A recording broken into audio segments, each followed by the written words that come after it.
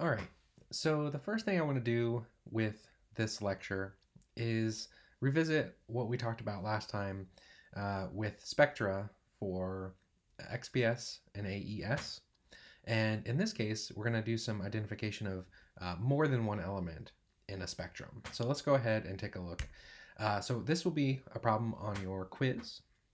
So I've put two spectrums down here, one for XPS and one for AES. And again, like I said, these are not pure materials. These are mixed, so they're going to have multiple elements in a given spectrum. So taking a look at each one, I want you to identify all of them if you can, or as many as you can, elements from each of these spectrums. And again, you're going to use those tables and figures that I put in the miscellaneous file on Canvas for surface characterization. So there'll be a table for XPS data, and there'll be a figure for AES data. And so using those numbers, see if you can match up what all of these peaks correspond to. So do that, pause this video, and come back and we'll discuss. All right, so let's take a look at the results here. So I went ahead and just put up what these two have in them. So the first thing is to recognize that the one on the left here, it says binding energy, and we also see peaks. And so this tells us this is XPS. On the right, you see kinetic energy, and then you see those kind of differential peaks.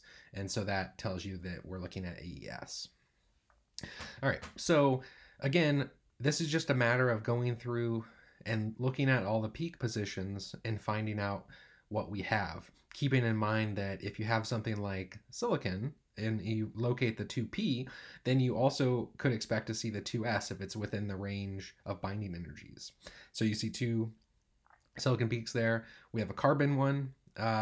We have oxygen, fluorine, which is an Auger, but we have the fluorine 1s as well. So you didn't have to identify this in this case. All right, so the other one here, same thing.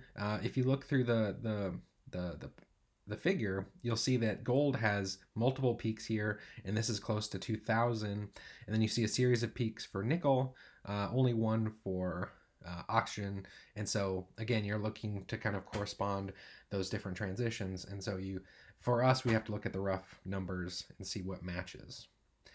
So again, looking at those tables. And again, you can go back to a previous example you want if you're still having some confusion with this.